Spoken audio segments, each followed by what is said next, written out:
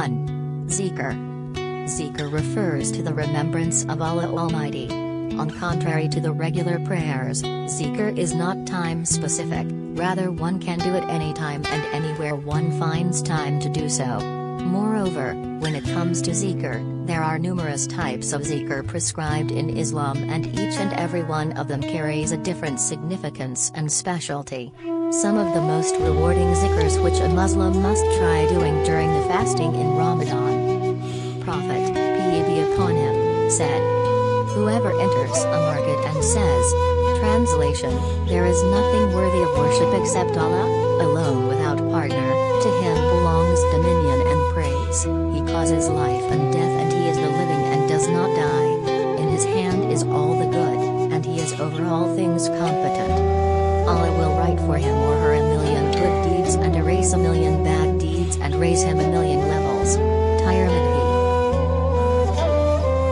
From this hadith it is clear that reciting this particular zikr helps write 1,000,000 good deeds and at the same time remove 1,000,000 bad deeds that also come with a raise in 1,000,000 levels of spirituality.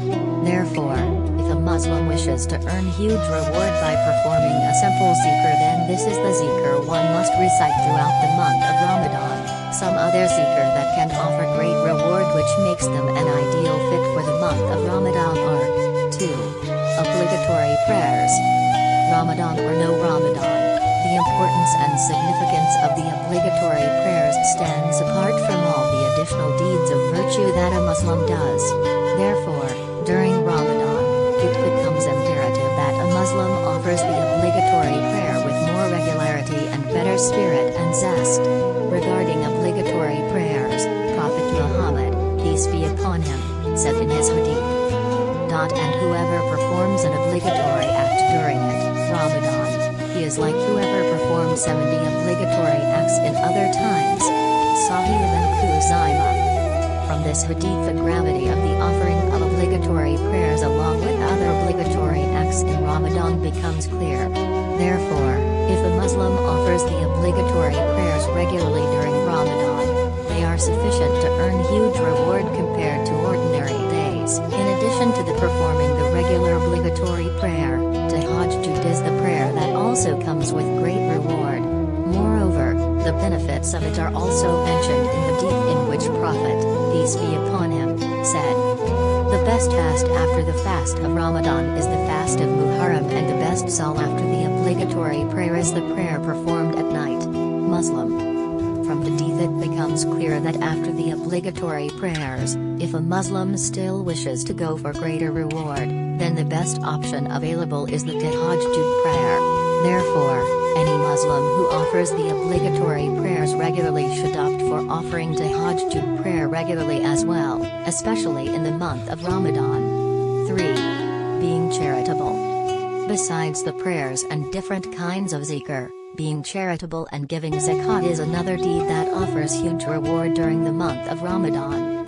Pertaining to charity in the month of Ramadan, Prophet Muhammad, peace be upon him, said, "The best charity is that given in Ramadan." Tirmidhi. Therefore, whether a Muslim wants to have the sins forgiven, earn greater reward and purify the wealth he or she has at present and increase it by receiving barakah from Allah Almighty, then the best option in this regard is to be as charitable as possible in the month of Ramadan. Hence, if any of your intended charity is pending, then the best way and time to offer it is in the month of Ramadan.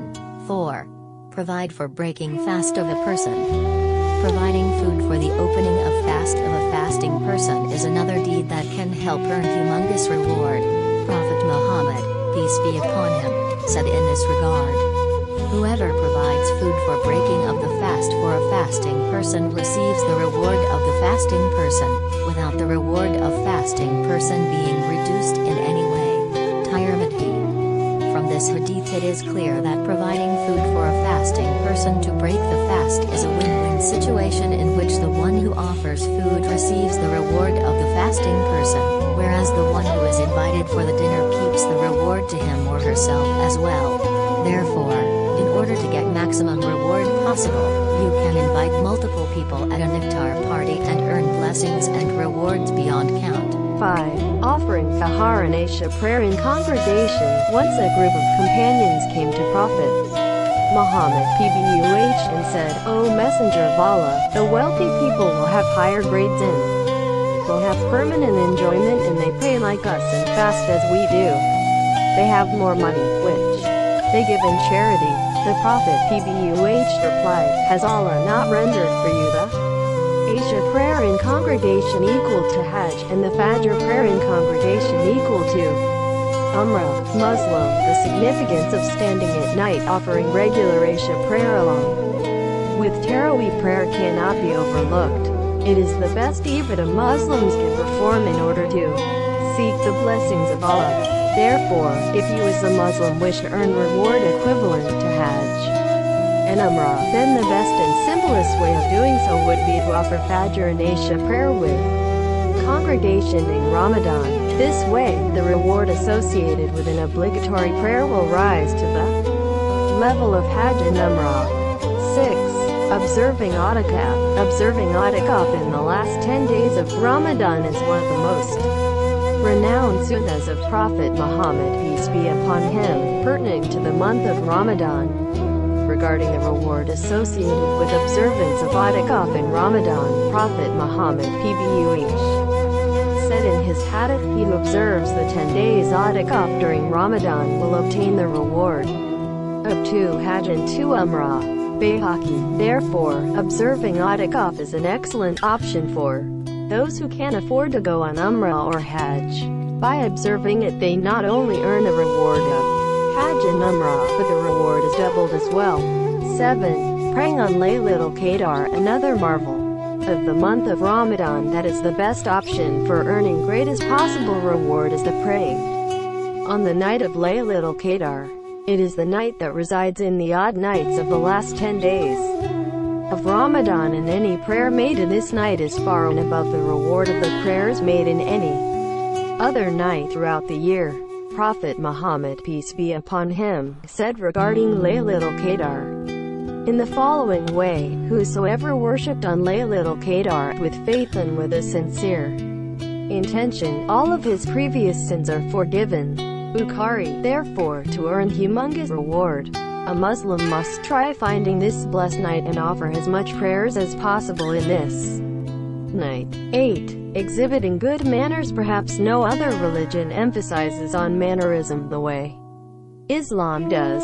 In Islam, having good manners is one of the best virtuous deeds pertaining to having good manners. Prophet Muhammad, peace be upon him, said in his hadith, "There is none heavier in the scales of the hereafter than good character." Tirmidhi. Therefore, in order to send something that weighs the highest in the world hereafter, the best thing to do is to be good in manners and incorporate those attributes in your personality that offer good to all those who come in contact with you. 9. Reciting different surahs of Quran. Although each word of Quran carries its reward, which in the month of Ramadan gets multiplied many times, however, there are different surahs of Quran that offer greater reward and better benefits compared to other surahs. In Tirmidhi, following are a few of the surahs mentioned that carry heavy reward. Surah Zilzilah brings reward equal to half the Quran. Surah Al-Kafirun brings a reward equal to a quarter of Quran. Surah Ikhlas carries reward equal to recitation of 1/3 of Quran. Therefore, during Ramadan, in addition to reading whole of the Quran, these surahs should be recited with more emphasis. These surahs are included in the last 20 surahs of Holy Quran application that you can install in your smartphone to repeatedly recite and read even on the go. 10. Prepare for Eid prayers. While you are strongly suggested to keep yourself busy in finding the Laylatul Qadr in the last 10 days of Ramadan, do not overlook to get prepared for the Eid al-Fitr. Do special preparations to enjoy and rejoice this festive event that Allah gifted to Muslims in reward of keeping fast in the whole month of Ramadan. In addition, on the day of Eid, do not forget to offer Eid prayers as well. Ibn Rajab narrated that the companion Ibn Sulaym said, "The reward for attending Eid Al-Fitr prayer is equal to the reward of performing Umrah and the reward for attending Eid. Al-Adha prayer is equal to that of performing Hajj. Therefore, in order to earn reward equivalent to the reward of Umrah, a Muslim must offer the Eid al-Fitr prayer at the end of the month of Ramadan to ensure that the auspicious occasion is celebrated with the name of Allah Almighty.